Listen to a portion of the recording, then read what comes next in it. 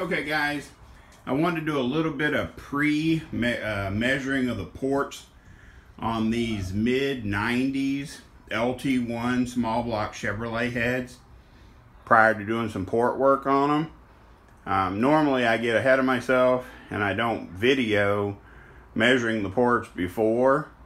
If you go by the advertised rated size of these heads, they're supposed to be 170 cc intake runners, which is bigger and better than even the most famous double hump heads from the 60s. And you know, it's a big improvement if you're building a decent engine to run these bigger port heads that GM came out with.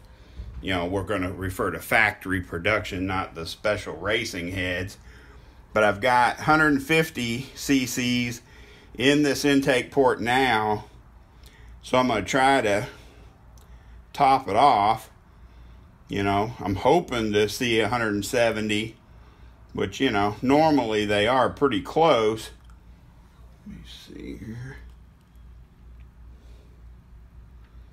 And I have these plates mostly set up for LS heads, so I've got to kind of play with this one a little bit and make one that's specifically for these old style heads. It's been a while since I've worked on a set. Okay, let me see where we're at here. I'm blocking the camera.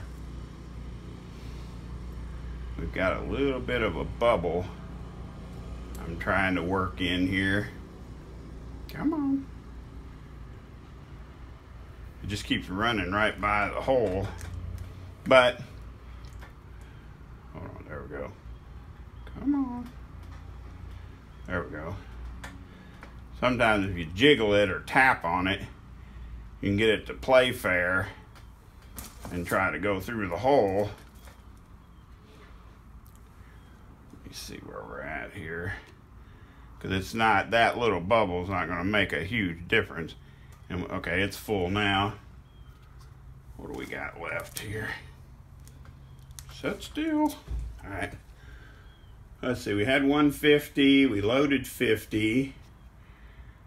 We have 20, hope you guys can see that in the frame. See, 21, 22, 23 remaining. So 50 minus 23, yeah, that's good. I mean, that's good to see that even this factory head, that's a little bit dirty, not bad, is still, what is that, 170, let's see, 10, 20, 25. That's about, what is that, 100 and, gosh dang, is that 175, 177? I don't know, my brain's, I'm having a brain fart. Let's see. So it'd be 160, 170, 175. Yeah. So this head measured 177 cc on that intake port, and there's no leakage. See if you guys can see that. There's no leakage around the intake valve. There's nothing pouring out the other side. So that should be a fairly accurate, you know, 175 to 177. Because, you know, I did get a little bit of dribbles because I wasn't being super careful. But that's really good to see, you know, that the factory or whoever cast this head actually made it an accurate advertised volume. Because, you know, being that I've worked with many different kinds of cylinder heads over the years, most times, more times than not, let's say, you don't end up with a port near as big as what they try to tell you it is. So, very, very pleasantly surprised that these LT1 heads are starting out at or above its rated size. So, I'll probably get a little video here in a second of the exhaust port volume. And then we'll blow these heads apart and start getting everything cleaned up, ready to port.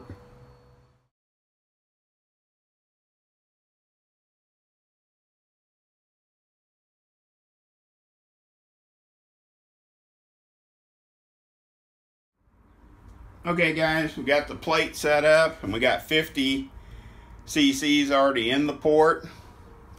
So now all we got to do is top it off. I've got 50 in the port and I've got 50 in the syringe. So let's just start filling her up and see where she stops. Ooh, she's getting pretty full already. All right, we're doing good. We're doing good. Get that air bubble out of there. Boom. A little bit more. Hold on. May have to. Boom. She's full. So what did we start out with? 50. 10. Okay, so looks like the port volume on the exhaust without porting that we know of, because we haven't pulled the valves and everything out of it yet to see if they've ever been worked before. So we're looking at a before porting exhaust port volume. Let's see, that'd be 65 cc's. Because I started out at 50 and we're now at 35. Hopefully you guys can see that in the shot. So that looks like a pre-porting volume.